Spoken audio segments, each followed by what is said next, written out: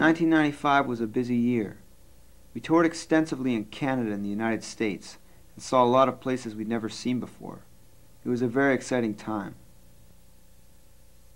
Record companies were sniffing around, and in 1996 we signed a deal with Elektra Records in New York City.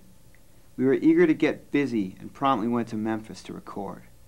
We spent 6 weeks in Memphis at Easley Studios. The record was finished in June of '96, but it didn't come out until February of '97. When it finally did, it was called Sweet Home Record. Strategic planning started the Sweet Home Record tour in Tucson, Arizona.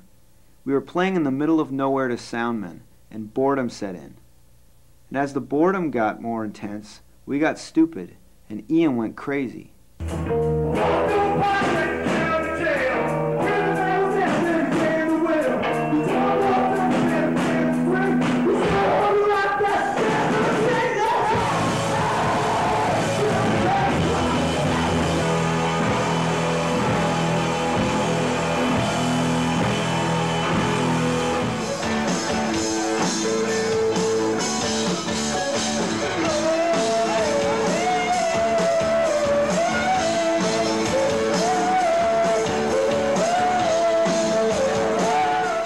Elektra didn't dig our new sound, and our record deal went down the toilet. In May of '98, we went to Toronto to record a new record with Dale Morningstar at the gas station. The songs were more epic, and we all soloed a lot. We were learning to party.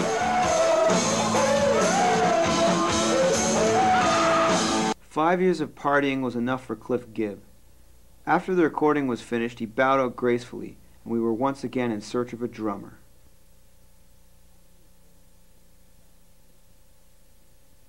Ben Ross had played in a prog band from Dartmouth called Weasel-Faced Judge.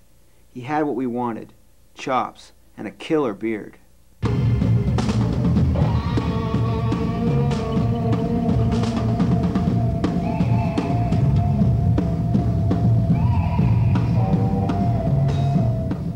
Ben fit in perfectly. In February of 1999, our new record came out on Sonic Onion. We named it Clayton Park, after the suburb that we'd grown up in.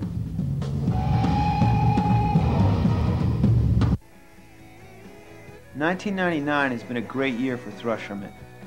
We would like to thank all the fans who've supported us, many who have grown up with us over the past 7 years. Clayton Park is where the story began, and this is where it ends."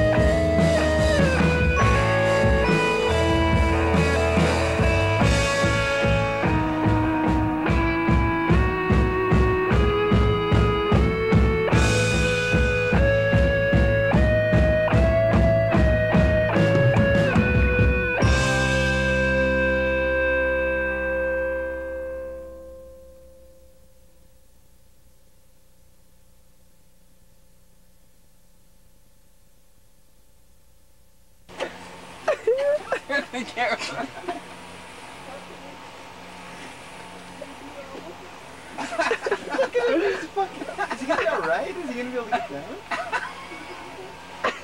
He wants you to be filming him.